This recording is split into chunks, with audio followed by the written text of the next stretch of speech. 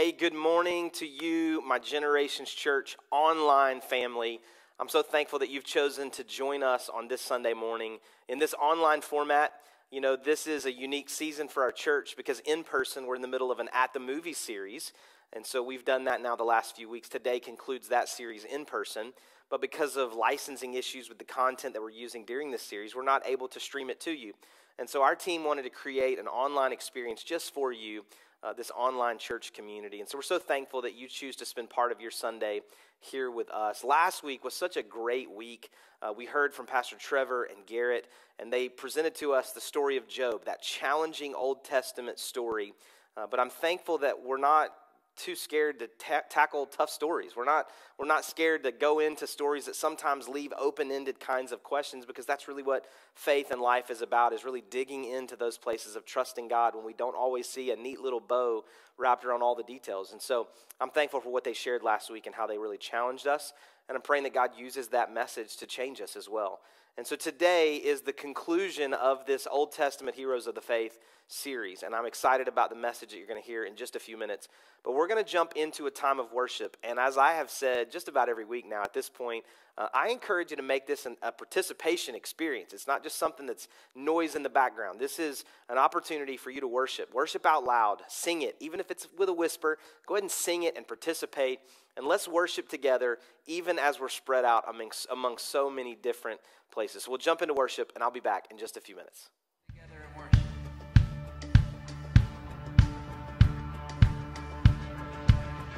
I saw Satan fall like lightning. I saw darkness run for cover. But the miracle that I just can't get over, my name is registered in heaven. I believe in signs and wonders. I have resurrection power.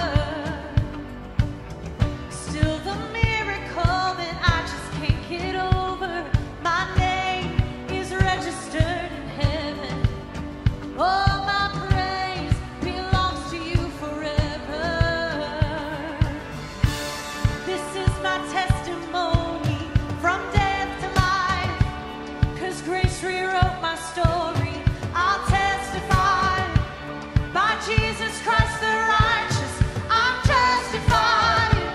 This is my testimony. This is my testimony.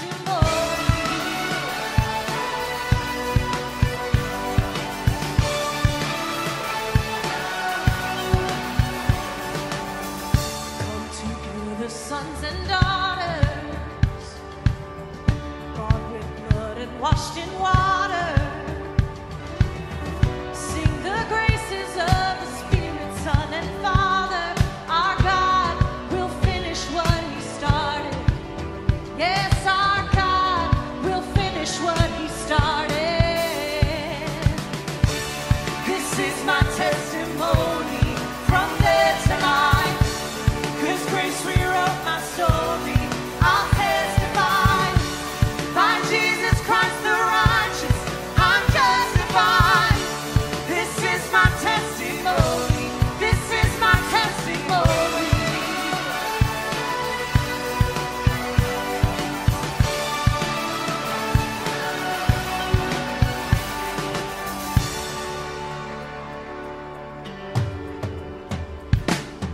If I'm not dead, you're not done. Greater things are still to come. Oh, I believe. If I'm not dead, you're not done. Greater things are still to come. Oh, I believe. If I'm not dead, you're not done. Greater things are still to come. Oh, I believe. If I'm not dead, you're not done. Greater things are still to come.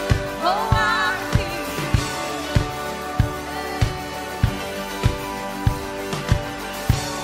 This is my testimony from death to life, 'cause grace rewrote my story. I'll testify by Jesus Christ the righteous. I'm justified. This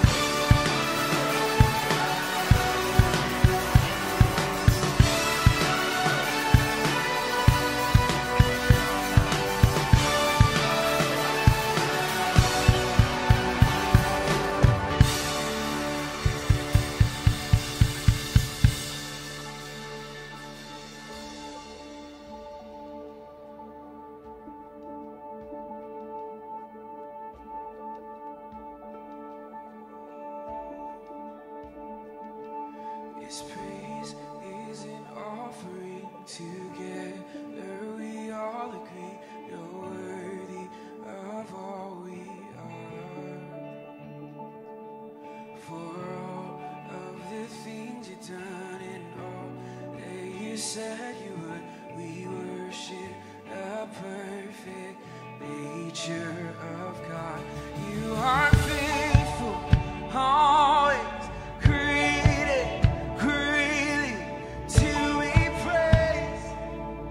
The God of ages, you are faithful, always created, greatly to be praised.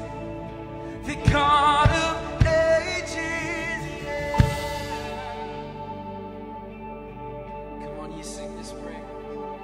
This praise is an offering. Together we all agree you're worthy of all we are. Come on, sing it out. For all of the things you've done and all that you said you would, we worship the perfect nature of God. You are faithful, always created, greatly to be praised. The God of ages, you are faithful, always created, greatly to be praised.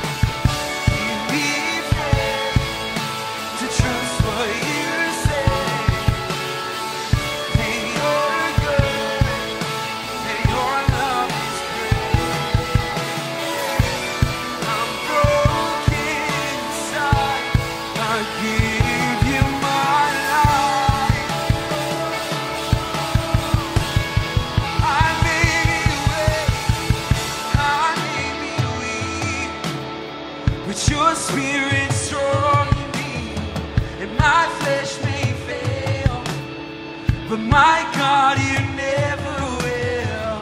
I may be weak, but your spirit's strong in me, my flesh may fail, my God, you never will. I may be weak, but your spirit's strong in me, my flesh may fail, my God, you never will. I may be weak, but your spirit's strong in me, and my flesh may fail, my God, you never will.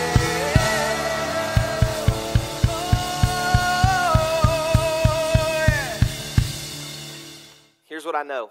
I know you're human. And the reason I know that is because I'm human too. And in this human experience that we're living, life doesn't always work out the way that we want it to.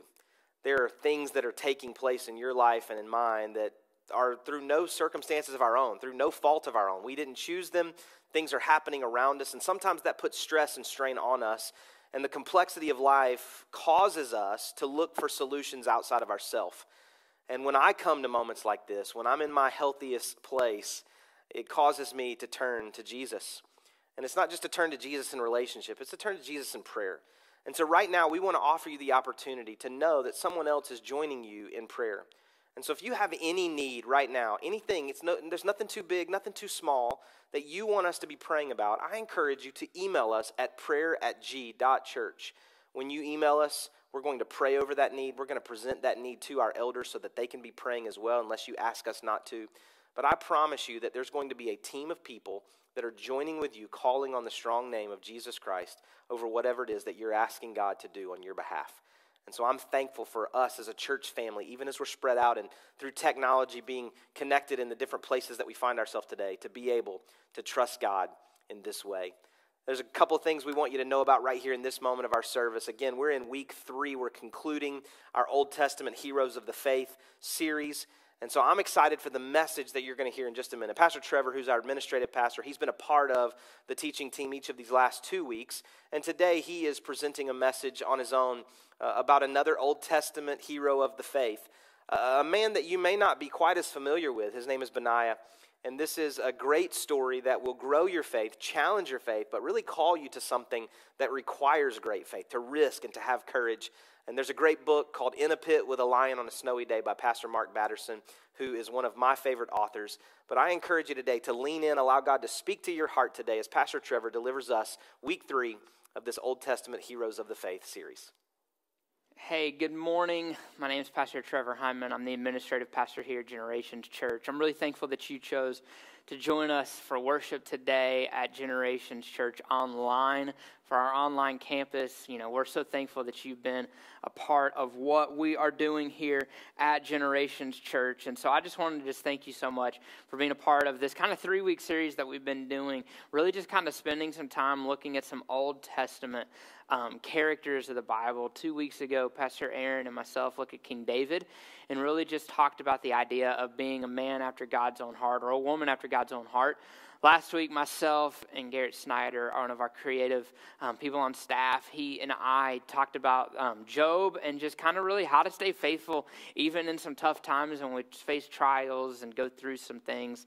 And so, man, it was such a powerful time last week of looking at that. And so today, we're going to do one more kind of character study here in the month of March. We're doing At the Movies on campus. And so I'm really just kind of, I've loved spending some time with these guys over the last several weeks, just getting into God's Word with you. And so today, we're going to do the same. I'm going to read out of 2 Samuel chapter 23, and I'm going to read one verse of Scripture here, and it's a really powerful verse, and it's honestly, to me, one of the most interesting and captivating stories in all of Scripture that's kind of just passed over like it didn't really happen and that it's not a big deal, whereas I feel that it is a huge deal. And so we're going to look at this. The character in the story that we're looking at today is Benaiah.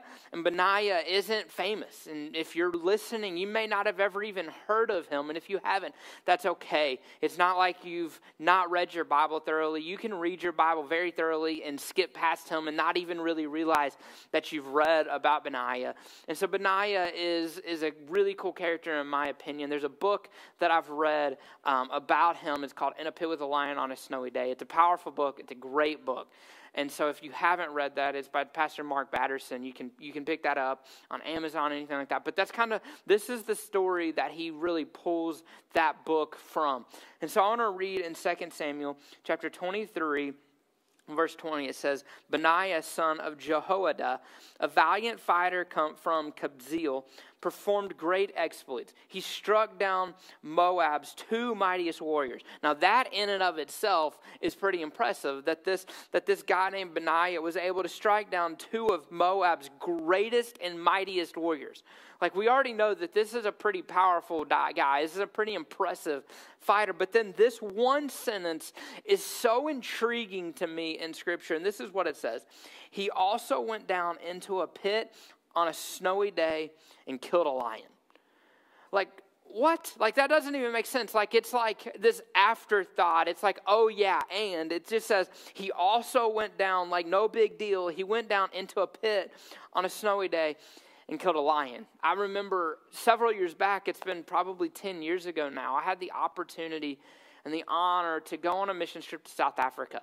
And it was incredible. It's a beautiful country and beautiful people, and just God was doing incredible things and is doing incredible things through some of the missionary partners in South Africa and some of the churches that are happening down there. And one of the really cool things about the trip, outside of the ministry element, was we got to go on several safaris. And safaris are nothing like going to the zoo. They're incredible. I got out of a vehicle one time and walked within 10 or 15 feet of cheetahs. Like, it was awesome. And you're in this vehicle, and there's no fence and there's no cage between you and another animal, and an animal that could kill you and probably, if we're honest, really wanted to kill you. And I remember being on this missions trip, and one of the rules, especially when we saw the lions, was don't make any sudden moves. Because when they see the vehicle, evidently, and I don't know if it's true or they just tell dumb tourists from America this to make us feel better, but what they told me and what they told our whole group is that they don't have great eyesight. They can smell well, they can see, but they don't have very great eyesight. And so because of that, when they kind of see this vehicle rolling up, they kind of view all of us jointly together as one large object. And so what they told us is don't make any sudden movements, don't stand up, because if you do, it kind of isolates you as a target that the lion views as small enough to now be able to take out. Well, I didn't want any part of that. And so I'm sitting in the vehicle, and I remember when we finally found the Pride of Lions, one of the days that we saw the lions, and we're there, and they're incredible creatures. They're massive, they're strong, they're vicious looking, they're terrifying. And so all I'm armed with is my camera and one of my friends sitting next to me that I could just kind of shove out if any lion came at me. And so I'm sitting there with my camera, and I remember the guy sitting right in front of me. One of the lions kind of went down this little ravine, and he wanted to try to stand up to be able to get a better picture. And I remember all I could think of was the rule that we were supposed to follow of don't stand up. And I reached up, and I grabbed the guy, and I pulled him down, and I was like, sit down and don't move. Because I did not want to have to face a lion. I didn't want to have to fight a lion, because I knew if I fought a lion, I know who would win that victory. The lion would destroy me. And so here we are looking at this story, and we're looking at a man who, yeah, we know he's a mighty warrior because he killed 2 of Moab's mightiest warriors. But I feel like it's a totally different animal, no pun intended, when you have to then go and fight a lion. Like, that's a big deal to be somebody that's willing to take on a lion. And so there's 3 things that really kind of stand out to me in this story about Benaiah that are just such powerful statements when it comes to us and our having to fight our enemy. Because every single one of us have an enemy that wants to kill us, wants to steal from us, and wants to destroy us. And so we might not have to fight a very literal lion in the sense, but we do all every day have to fight an enemy that wants to destroy us. And so if we have to fight this enemy, I think there's three things that we can find from the story of Benaiah that are powerful to each and every one of us. And it all comes from that one sentence. He also went down into a pit on a snowy day and killed a lion. One, he went to the lion's turf.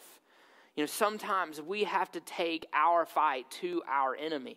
We can't just sit back on our heels and play defense. You know, I remember my senior year of high school, I played on the high school basketball team, and play is a bit of a stretch. I did a lot of bench sitting and ran a lot of suicides in practice, and that was kind of the extent of my playing basketball. But one of the things that was so important was you can't play defense on your heels, and sometimes you have to play offense.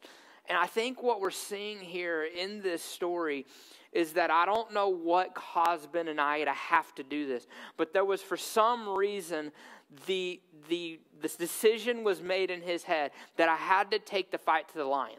Like, I couldn't sit back and just play defense and wait on the lion to potentially attack me. Like, he went down into a pit. Like, when I think of pit, I think of somewhere that a lion would go to sleep. Like, I'm thinking like a lion's den. I'm thinking like a cave. I'm thinking like this deep ravine, that it's the lion's home field advantage.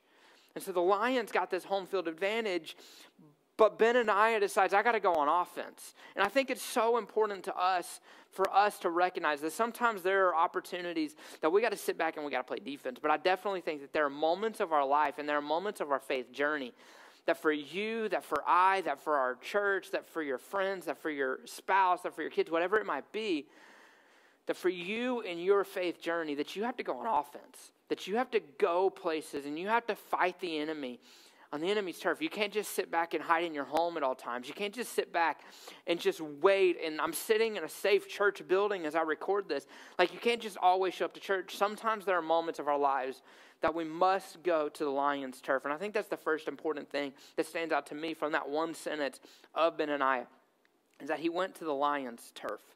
The second thing that stands out to me is that when he went, the conditions weren't great.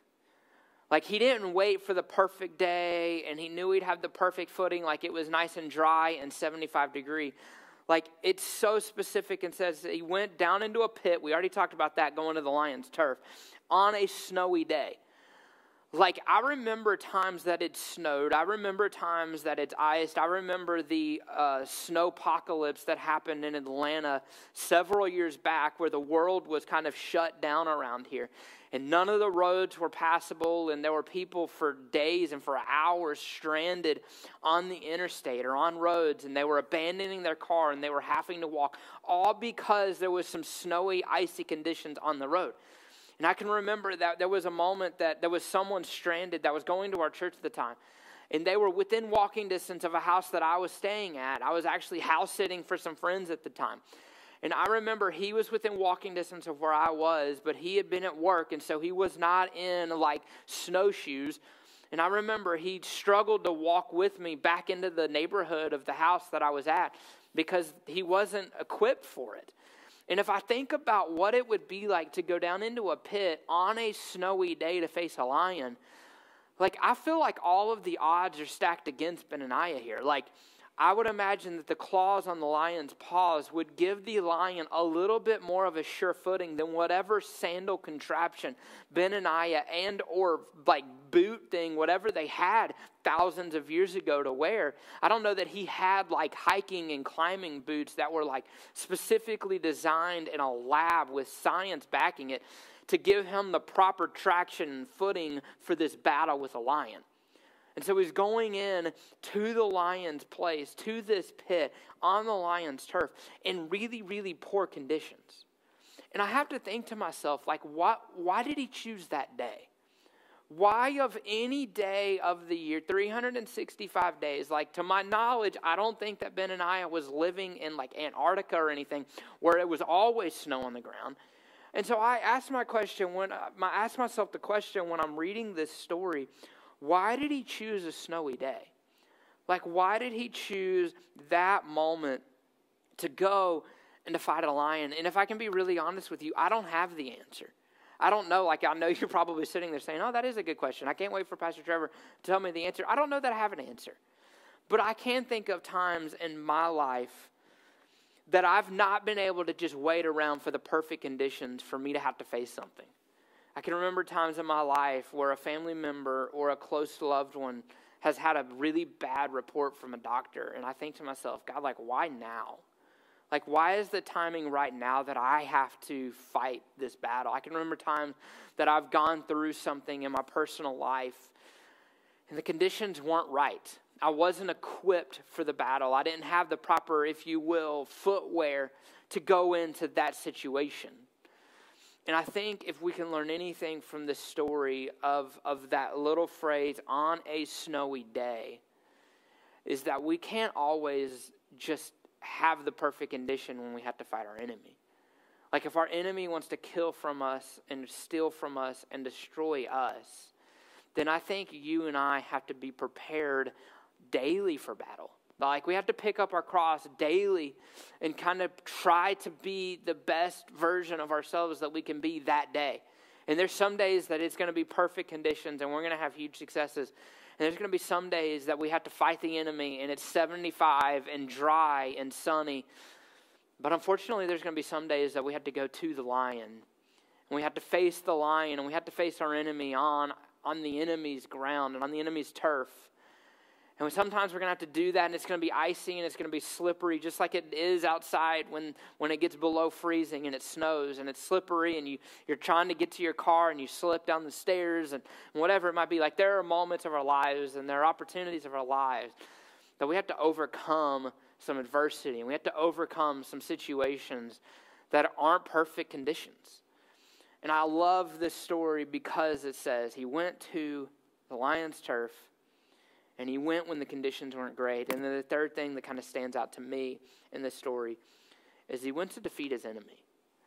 Like, this is one of those situations in life that losing is not an option. Like, losing for Benaiah meant losing his life, dying. And so hopefully you and I don't find ourselves in life or death situations very often or at all. But I do believe that it's very important for us to recognize coming out of this story, that very end of that statement, he also went down to the pit, the lion's turf, on a snowy day, not the right conditions, and killed a lion. Like, he went for victory, and he got victory. Look at this in Leviticus chapter 26, verse 7. It says, you will pursue your enemies, and they will fall by the sword before you. Like, I think if I can go back to the sports analogy for a second, like, if you're playing basketball, let's just use basketball for an example because that's what I said earlier. If you're playing basketball and you're guarding the point guard one-on-one, and the point guard is the guy that's dribbling down the court to try to score a basket, and he's the guy with the ball, and he's moving towards you. And if you kind of get back on your heels and you're playing defense and you're not kind of in aggressive and attack mode, then that guy's going to be able to blow right by you.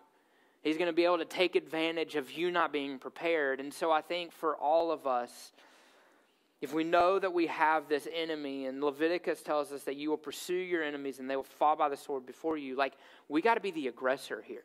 And so what's the thing in your life that you're struggling with? What's the temptation that you're dealing with?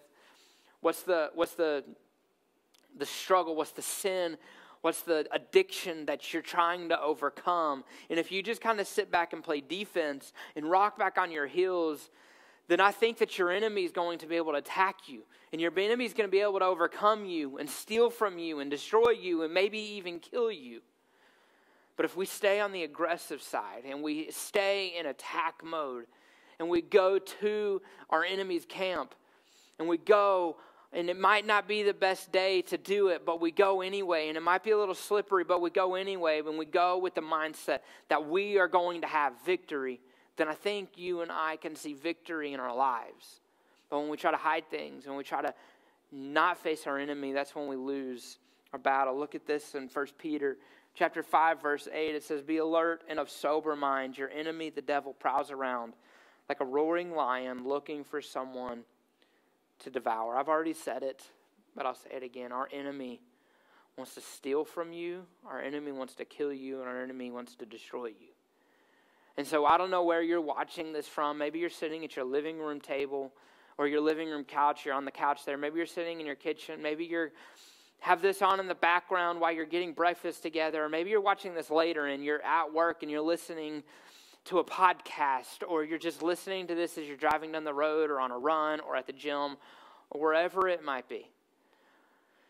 But if it's safe for you to do so, I want you to just close your eyes for a second, and I want you to picture a lion. And what does that lion look like to you? Maybe it's got a big mane, or maybe it's a female lion because you've watched Discovery Channel enough to know that the female lions are really the ones that go out and hunt the food. But I want you to picture that lion, and then I want you to picture the lion wearing a name tag, and it's got this big tag hanging from a collar, and there's a word written on it. And that word is the one thing that the enemy likes to use the most to attack you. And what is that word? Maybe for you it's lust. Maybe for you the word is drugs or alcohol or whatever it might be. Maybe that word is lying. Maybe that word is gossip. Maybe that word is anger. Maybe that word is depression. Like, what is the one thing? And there may be multiple things listed, but what's the biggest word right at the top? Now open your eyes. I want you to look at me for a second. I want you to recognize that that lion that you saw wearing that name tag with that one thing wants you dead. And here's what I want you to know. Today is the best day of your life to say, I want to fight. The conditions might not be right. It might be icy where you are. I have no idea where you're watching this. It might be a snowy day. You may have to go into a pit. But I want you to go in knowing that you have the sword of the Spirit. You have the Holy Spirit on you and with you that goes before you and with you. And God is the same yesterday, today, and tomorrow, and He's with you right now. And I want you to know that you can have victory. That thing that's been overcoming you, that enemy that wants you dead, you can overcome. And it might not be easy, and you may have to go to His turf, and the conditions may not be right, but you can destroy your enemy. My question to you today is, are you willing to chase a lion in a cave in icy conditions just so that you can overcome your enemy and come out as a victor? With every head bowed, every eye closed, God, I thank you so much for the opportunity to talk to the incredible people that choose to worship with us at Generations Church Online. And so, God, I pray right now, wherever they are watching this or wherever they are listening to this ad in the future or today, God, I pray that you would allow them to know that they have the ability to have victory, that, God, you created them and you knit them together in their mother's womb, and they were created perfectly and fearlessly by you.